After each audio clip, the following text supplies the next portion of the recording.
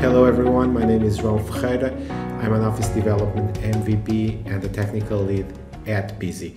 Today I want to show you what is possible to do with Microsoft Lists formatting, and to show all the potential of this platform, I bring you a custom list formatting that I did to replicate the functionality that exists in Microsoft To Do, but using Microsoft Lists. So for those of you that are not familiar with Microsoft To Do and what Microsoft To Do is, here is a brief description of what To Do does. So it's a simple tool that allows you to add your tasks, complete them, set due dates, categorize them, add attachments, and mark them as favorites to move them all the way to the top of your list. So this is what I'm aiming to implement using Microsoft Lists. In this image here on the left side, you can see Microsoft To Do, and here on the right, exactly with the same tasks, you can see a replica, but this time made with Microsoft Lists.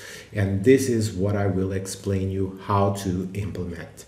So after looking into Microsoft To Do main features, I've decided that I want to port and bring to Microsoft Lists the task title, the description, the due date, the category, the possibility to mark a task as complete, the possibility to attach files. So if I have a document that is relevant to a certain task, I want to add it to the item and inform other users collaborating in the same list that the document is there.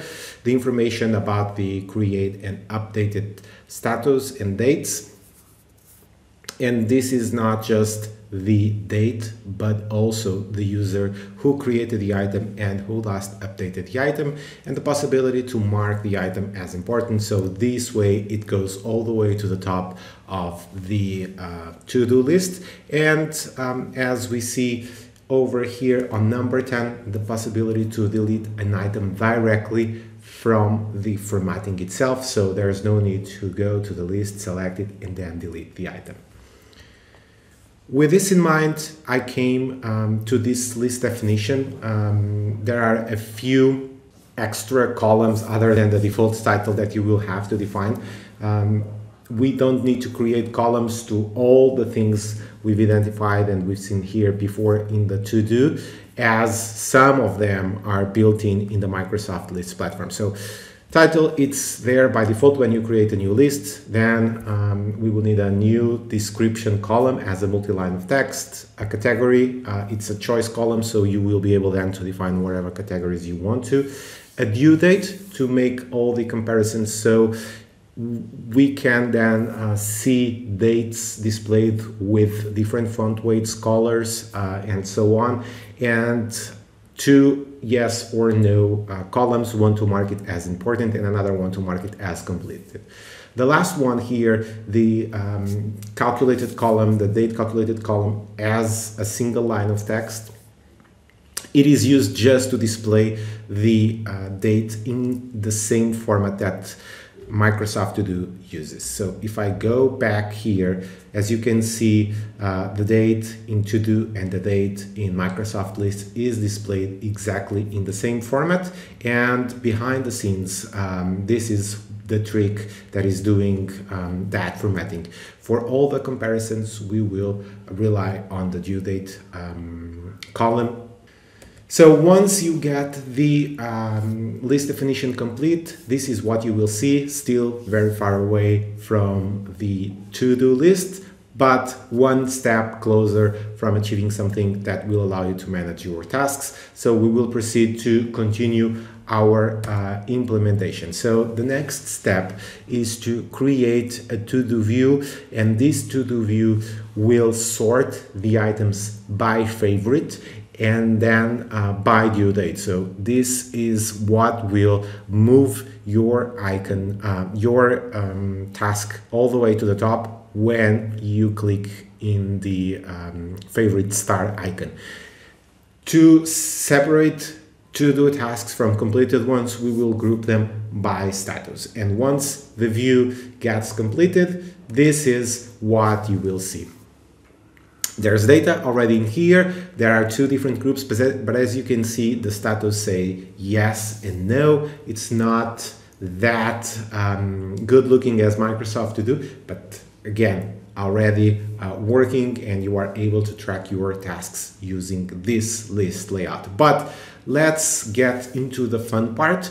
The formatting that I'm about to show you has around 500 lines. I will not go through every single line, but I highlighted the main features that this formatting has, and I want to mention some of the things that I think are important. So starting with the groups, I use the group properties here to format these two groups, and what I have in here is the background color defined as the theme primary color. This means that this color here will be adjusted automatically to the theme on the SharePoint site where the list is added, or to the theme of Microsoft Lists if you are viewing the list inside of lists. And then in this previous slide, as you can see, the status say yes and no. So I want to format this properly to say to do and complete, followed by the number of items. The number of items is not here in the code, but it's also covered in this section.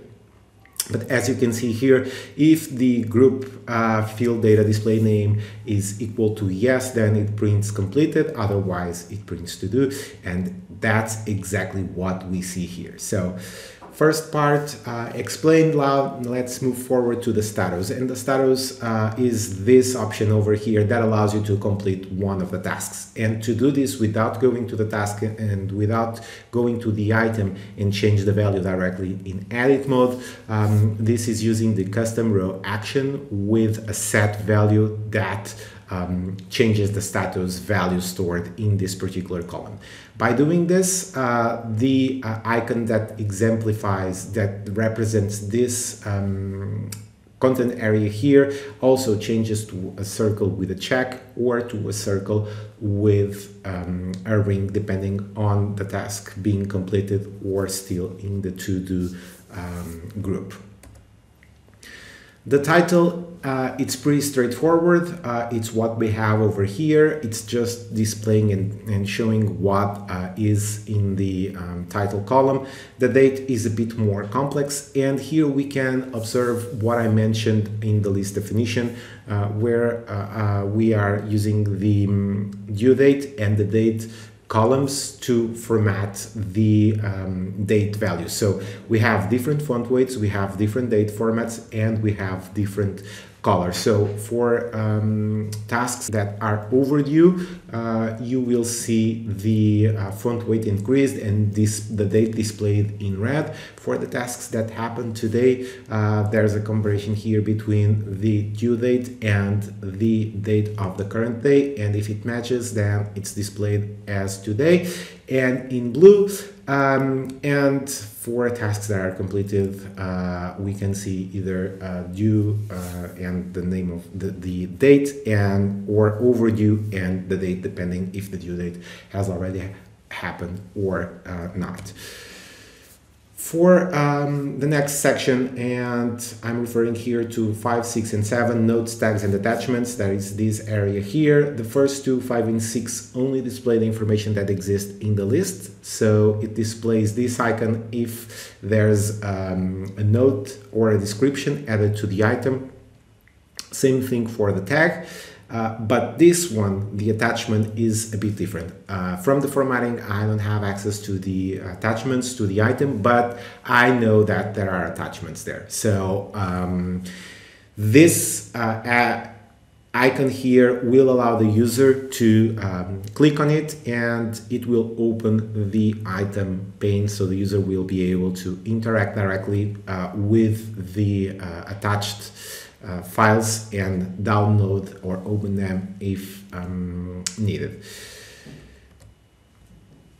The comments and the favorites, again, those two options here use the same custom row action, one with default click to open the item pane to display the comments, and another one to mark the item as favorite and to move it all the way to the top. So the comments have two different status, like the favorites, and the comments with color and with this icon means that the list item have comments.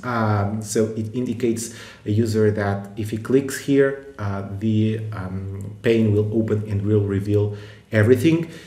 This icon means that there are no comments, but still if the user clicks on it, it will open the item pane and the user will be able to add comments to it. Last but not least, we have this section here that reveals all the information about an item. So we have item detail, the edit form inside of the item, and the created and updated deletes, as well as the delete task button. So number 11 here allows you to easily edit the title, the description, the due date, and the category without editing the item. So if you click in this area here, you will be able to inline edit everything. The number 12 will show the created date, the created user, the user that created the item, the updated date, and the user that last updated the item. Number 13 will delete the item directly from here, and all of this is wrapped in the custom card props. And for the delete item, like the ones we've seen before, there's a custom row action, but the action value this time is delete, and this will delete the entire item from the list. But better than seeing this explained here is seeing this in action. So I will quickly bring up here the list in Microsoft Lists, and this is what I've been showing you here. So as you can see, there are a couple tasks here that are already completed, but as I move and as I move my mouse around, you see things happening, and I'm able to easily interact with these items. From here, I'm able to change the title, change the category to something else, and all of this is done without opening the item detail. For the attachments, as I mentioned, this opens the item detail pane, and here is the attachment, and same thing for the comments. And if I remove this star and add it to here, immediately you can see that it reacts to the view and to the rules that were defined for the view, and it changed the position of the items as it would do in a regular list without the formatting applied. So once you get the 500 lines of code and if you want to then apply them to your list, all you have to do is go here to the view selection, and from here select the format current view and paste the code. One important thing that you should take into consideration is that if you've changed or if you've created columns with different names, then you will have to adjust those in the code, so the formatting matches with the name of your columns. This sample will be soon available in the PNP GitHub repo. For now, it's not there yet, but it will be in a matter of a few days. If you want to get the code now, the only thing you will need to do is go to my blog, download the code from there, handsonlist.net, and as a bonus I have there a PowerShell script that allows you not only to get the list installed, but also deploy it as a template from your organization, so all other users can take advantage of the formatting without the need of replicating all these manual steps. So here is the link for the first article where this entire process is explained, and soon it will be available also in this GitHub repository. If you have questions about this formatting, you can reach me directly on Twitter. And again, go to handsonlists.net and you will find this sample and a lot more that will help you to take more out of Microsoft Lists in just a few clicks. Bye bye.